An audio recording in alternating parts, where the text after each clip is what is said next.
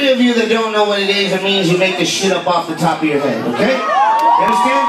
So it's never happened before and it's never gonna happen again. There's a one time thought of right now. With that being said, who wants to hear Prevale Freestyle? I asked you a motherfucking question. I said, who wants to hear Prevale fucking Freestyle?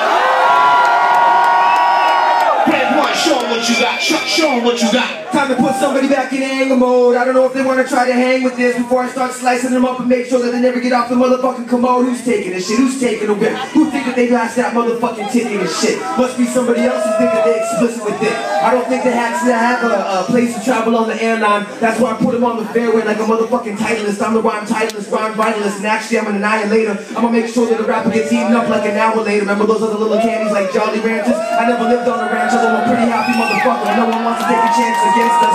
That's why I smashed like a motherfucking metro bus. Yes, it's us, Swollen members back again. We came to rap, my friends. And I don't care if everybody okay, everybody great. Let's take something off of the plate. Let's get up a little bit of our boss so we can increase our weight. Lost, tossed. Put people inside of the motherfucking microphone seat to let them know that we the goddamn boss. Sorry, man, don't mean to take the Lord's name in vain. Although I do have to say one thing. When we up here freestyling, this shit feels absolutely insane. Sorta like I'm channeling, sorta like I'm handling. Sorta make you feel like a motherfucking mannequin standing inside of a window of a storefront. I don't know what they all want to front for. That's just what whores do. That's what rappers do out there these days. And they try to talk like me, but I start swinging on them like a 2-4. Fortune, 2x4, sorry, pardon me. I just smack them across the brain and make sure that I make their arteries blister. These motherfuckers can't get to the transistor. That's why I'm a transmitter, rhyme spitter.